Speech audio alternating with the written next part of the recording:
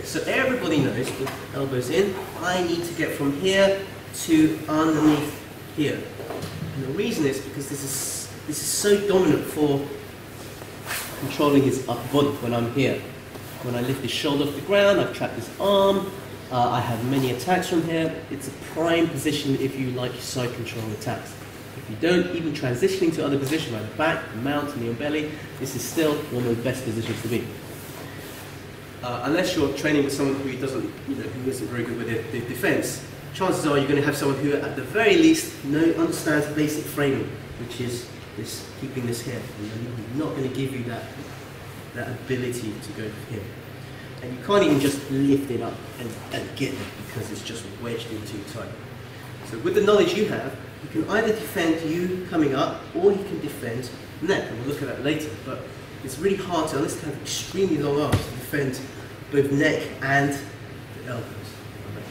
But first thing, a demonstration. I want you all to basically hug the arm and lie your entire body onto it and ask your opponent from that position to pull his arm out. Okay, maybe if you can take my back from here. Not really. So you're all going to do that just as a demonstration for why you need arm isolated away from his body and your body here. You could even vary it up by sitting here like this. Again, try to take your arm out. Try to take my back.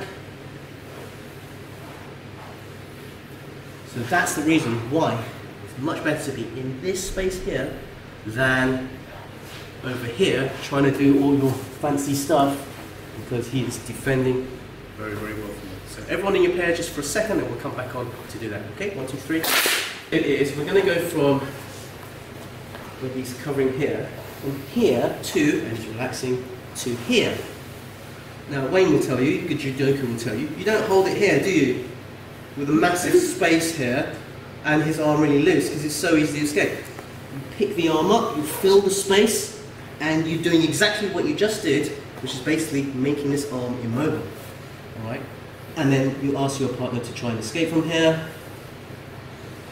I'm sure there are escapes and counters, but you're delaying what you can do. The problem is how to get him. Alright? Idan doesn't let me, he holds here, he pulls a frame. It's not going to happen. So we need to find a way of opening this elbow out, and that's the difficulty. So there's various methods.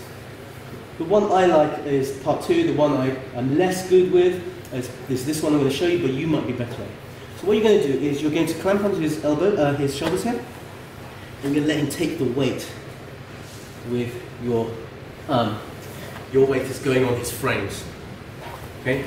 So you're going to lift him up. When you do so, that rolls his body that way. See what's happening with his elbow here.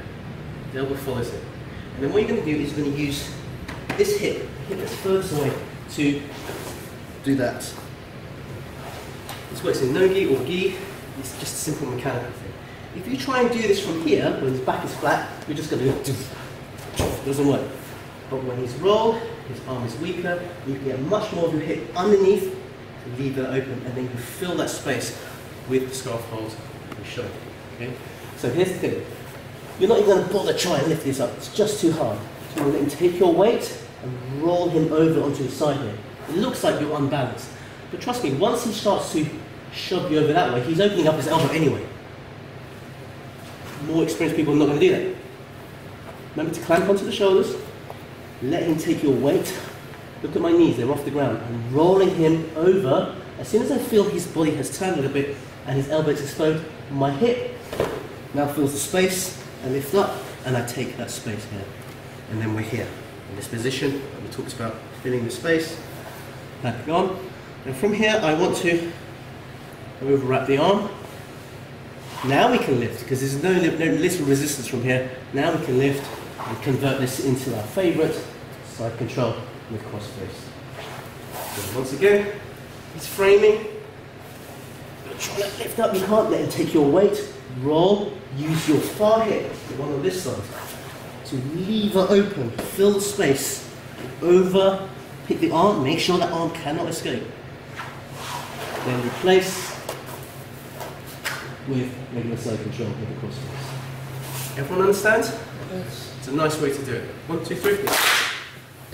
So, there were 2 versions of this technique.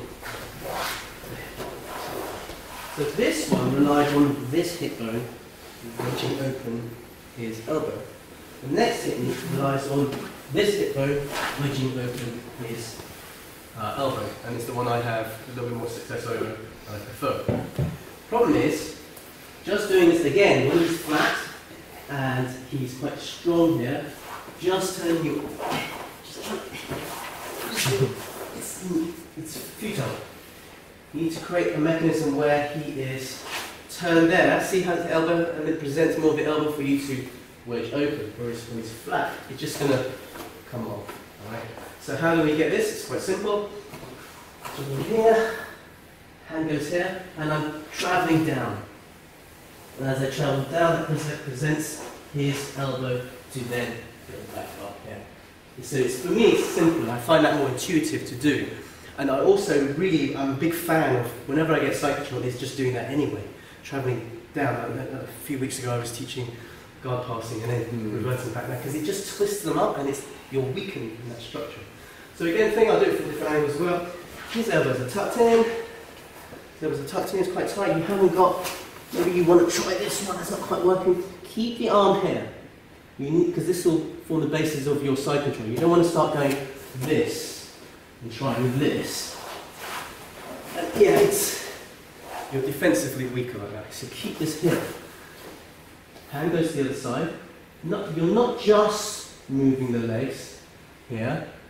Some people are quite stable from here. You're moving your lower body down. There, presenting your bottom, if you like, to him, and using your bottom as a sort of scoop, to scoop his elbow. If he's slightly on his side, that's what you want. But if he's completely on his side, you've missed your chance because his elbow is gone. So what you want is that little twist. So his knees are totally pointing that way, but he's not flat, but he's still twisted up, just enough to get that target point here. Okay. So from here, I'm moving down. I'm using my bottom and scooping out. It might take several scoops until, guess what? I'm right in this very, very high side position here, with the arm completely immobilized. If you want to switch, because of the time, remember the basics, this arm does not leave you. It cannot move. Back again. And then we have pull in. Get into the habit of don't just being here. Pull in. Make him look away. Then you have the basis of a very, very strong, good side position, which you'll all be good at. Yes? Okay, which one? Let's go.